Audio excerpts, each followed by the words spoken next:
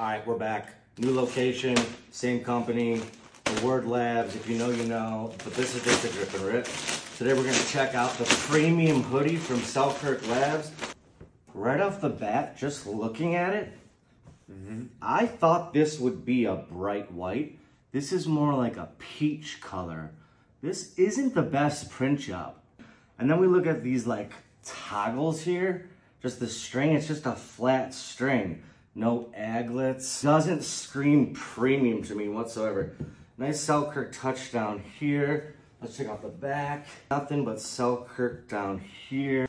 And then these kind of like off-white. I think that's what they're kind of going for, those off-white lines. But this is just not premium. This is not a primo. This is not a premium print job. This is not white. It doesn't feel premium.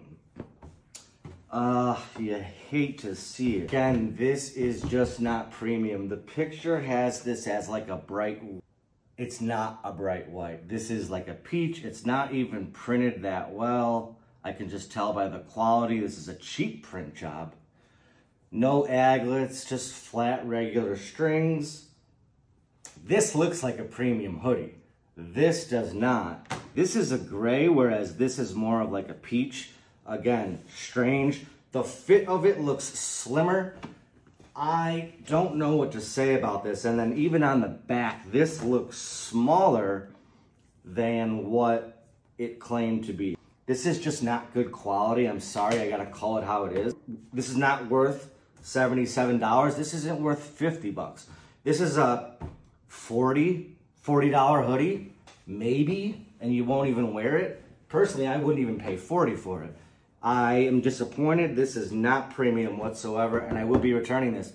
Even the best fall down sometimes.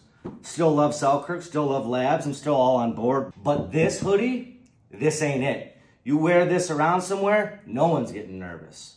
They're laughing at you because you dropped $77 on a hoodie you probably could have got at a thrift store.